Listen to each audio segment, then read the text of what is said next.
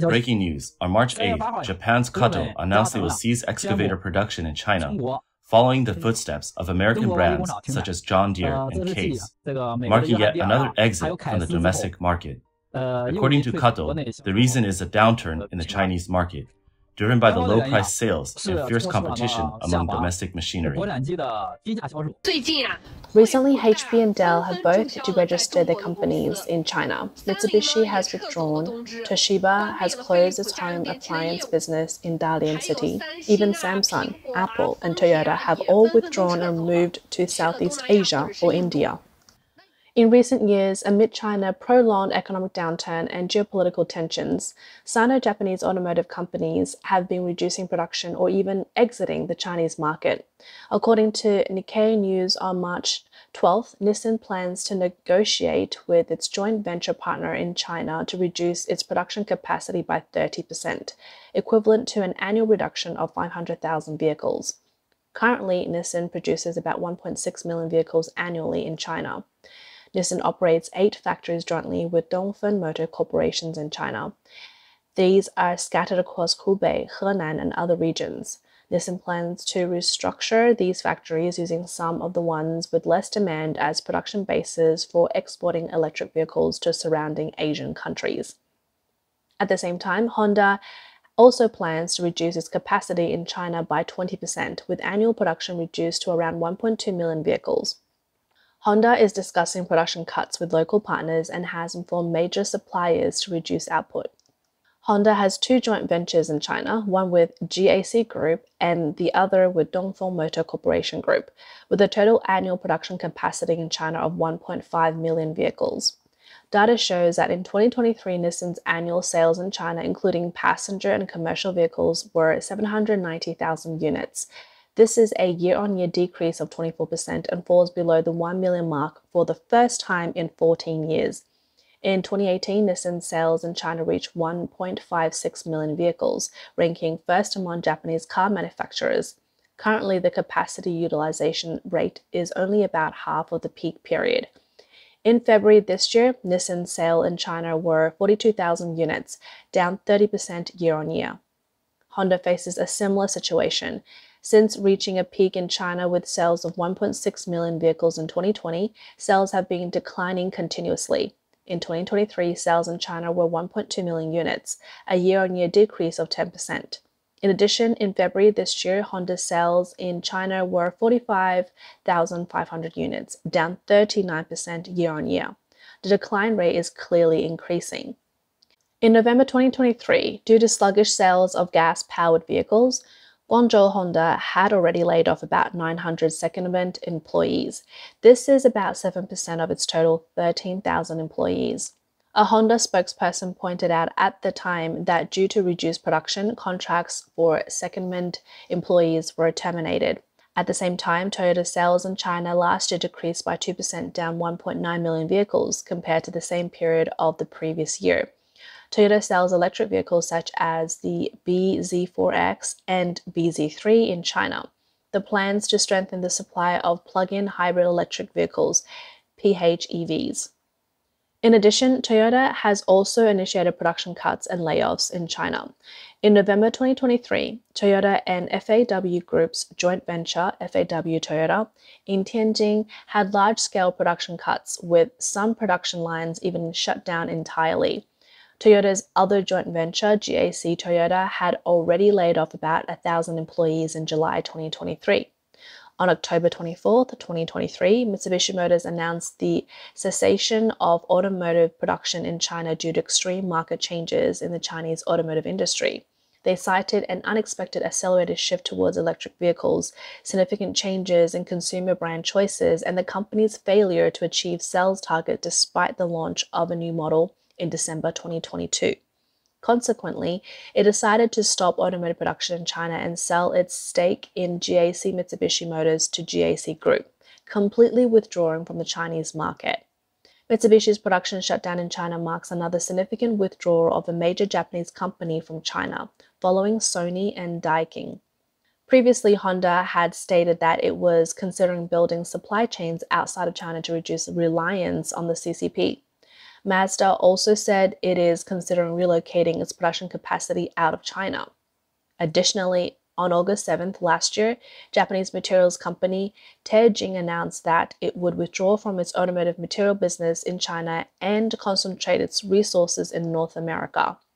Japan's Isetan Mitsukoshi Holdings also announced at the end of December last year that it would close 2 department stores in China by the end of February 2024, one of them being Isetan Tianjin. Japan's largest tire manufacturer, Bridgestone, also announced on February 27th that it terminated its commercial vehicle tire business at its Shenyang factory on January 26, 2024, and closed the factory on February 29th. The company also plans to terminate the production and sales of commercial vehicle tires in the first half of 2024. On January 15th, the Japanese Chamber of Commerce and Industry in China announced the survey results of members' companies conducted from November 23rd to December 13th last year. It shows that over half of the companies were dissatisfied with the current business environment in China, and their prospects for 2024 are less optimistic. When asked about their investment in China in 2023, 25% of the companies said that their investment had decreased compared to 2022, while 23% said that they had not invested. The main reasons why Japanese companies have a negative outlook on continued investments in China are due to the stagnant Chinese economy, uncertain prospects, and concerns about the new version of the counter-espionage law issued in July 2023, which gives the Chinese government greater leeway to crack down on foreign companies. In response, Japanese-Chinese commentator Xi Ping told the Epoch Times the biggest problem for Japanese companies operating in China is political risk. Just as the CCP suddenly banned Japanese seafood products, you never know when something will go wrong, and there's always danger. Japanese companies should realize that sending employees to China puts their human rights and lives at risk. This year, the business market in China will deteriorate further. And what Japanese companies should consider now is not the issue of investment, but withdrawal. Not only Japanese companies, but also European and American companies are increasingly finding it difficult to operate in China. In September 2023, the European Union Chambers of Commerce in China and the American Chamber of Commerce in Shanghai separately released reports on doing business in China. Both reports pointed out that for Western companies, they are finding it increasingly difficult to adapt to China's business environment. Although China values foreign investment, it prioritizes national security. Nearly 2/3 of European companies surveyed in China believe that the increasingly complex laws and regulations in China have made business development difficult. The Conference Board, a global business association and think tank, released a survey in November 2023 highlighting that CEOs of multinational corporations in China are losing confidence in China. The survey included 35 CEOs, mainly from American and European companies in China, and the results show that their confidence index in China dropped from 72 6 months ago to 54 in the second half of the year.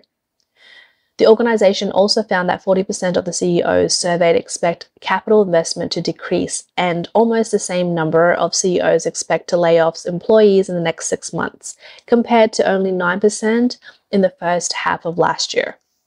Elizabeth Brawl, a columnist at Foreign Policy and a senior associate fellow at the European Leadership Network, told Voice of America that for Western companies, China is becoming an increasingly difficult environment.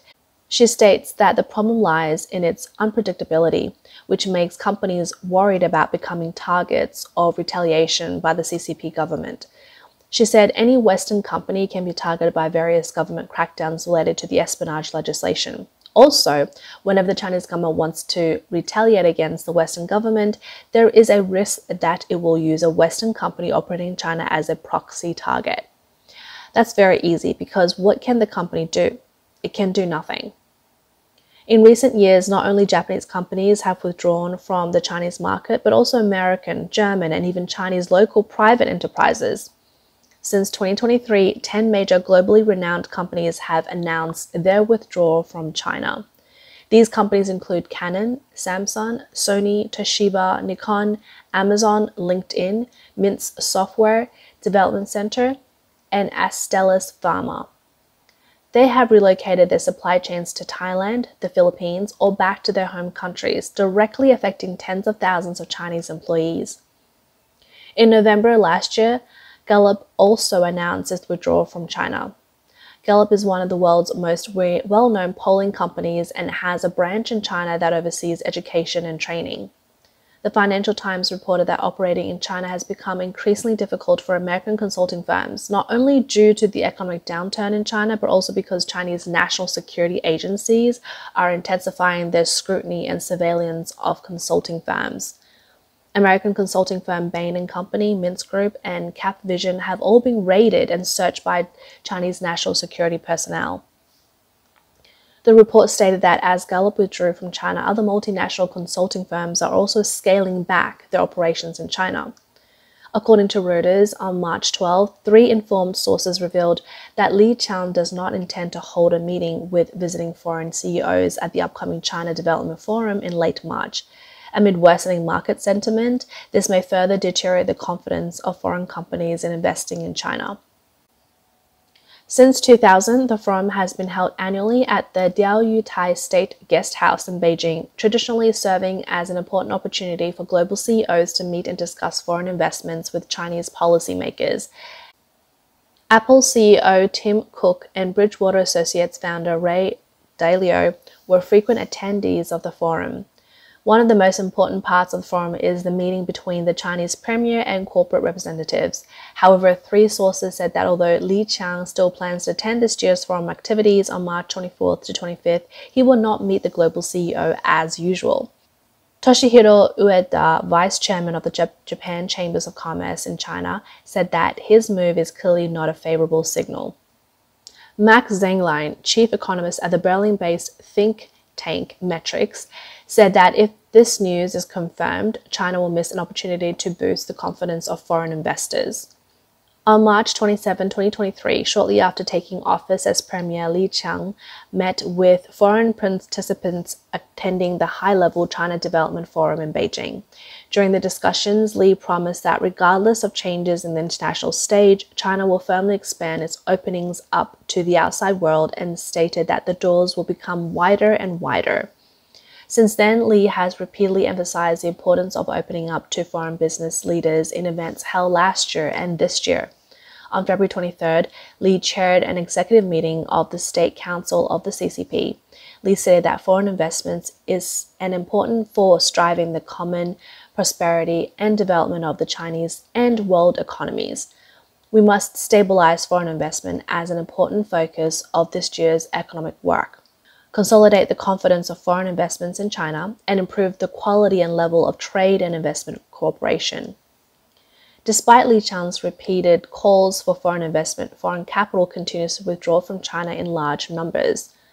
Data from the Ministry of Commerce and the State Administration of Foreign Exchange shows that in January 2024, China's foreign direct investment decreased by 11.7% year-on-year to 113 billion yuan.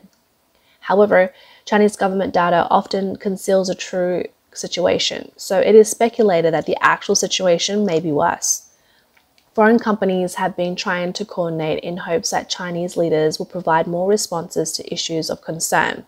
This includes issues on broader counter-espionage laws, raids on consulting and due diligence firms, exit bans, and so on. If the press conference with the Premier is cancelled after the 2 sessions of the CCP, and if the communication opportunities between foreign companies and the Premier are cancelled again, the confidence of foreign companies investing in China may be further undermined. Not only are foreign companies lacking confidence in investing in China, but domestic capital as well. Waves of layoffs and unemployment are sweeping across China. According to Chinese media reports, in 2023, private fixed asset investment reached 25 trillion yuan, a year-on-year decrease of 0.4%. Looking at registration types, investment by Hong Kong, Macau, and Taiwan companies decreased by 2.7% year-on-year. Private enterprises decreased by 5%, and individual businesses decreased by 3.3%. Private fixed asset investment accounted for only 50% of the national fixed asset investment, the lowest point since the publication of private investment data in 2012. The Economist magazine pointed out that Chinese investors have lost confidence in the Chinese economy. The wealth and financial investments of wealthy Chinese are declining, and much Chinese capital is flowing out. Those who cannot bypass Chinese capital controls are turning to safer market funds or flooding into funds listed in China that have foreign stocks. While foreign companies are exiting China, withdrawing funds from the country is actually becoming more challenging. According to the Financial Times on March 15th, US institutions with private equity funds invested in China are facing difficulties in withdrawing investments as the regulators tighten and geopolitical tensions escalate. 4 US public pension funds that have allocated over $4 billion to private equity funds focused on China said they are preparing to delay redemptions of investments nearing their 10-year term. Alan Waldrop, Director of Private Equity Investment at the Alaska Permanent Fund, said China has been a place where you could deploy capital, but getting it out is harder. Now it is a much more severe issue. Over the past decade, US private equity funds have been among the most active investors in China's thriving consumer and internet industries. Even amid the outbreak of the US-China trade war, the investment frenzy continued. However, in 2022, Beijing's data security review of companies seeking overseas listings led to the abrupt halt of New York IPOs for hundreds of Chinese firms. Data from financial insight companies Crunchbase shows that US investment in China private equity and venture capital declined by 68% in 2022 compared to the previous year. While the US Federal Reserve's interest rate hike has had an impact on US IPOs, Beijing's restriction on Chinese companies listing overseas have played an equal or even larger role. For example, in July 2021, Chinese ride-hailing giant Didi faced domestic regulatory scrutiny after listing in the US, leading to a suspension of new user registrations during the review period. While overseas investors do not need to make immediate decisions, they realize that with more and more private equity funds reaching the ends of their approximate 10-year term, the risk in the coming years will further intensify. A senior executive of a US public pension fund with over a dozen Chinese private equity investment projects expressed concerns that the inability to withdraw investments will be worrisome, and extending the investment cycle would affect the future deployment of the fund. However, most industry insiders can hardly find a better solution than extending the terms of private equity investments. Amandason, a partner of private equity placement agency Monument Group based in Hong Kong, said that investors actually do not have a lot of choices and can only continue to invest.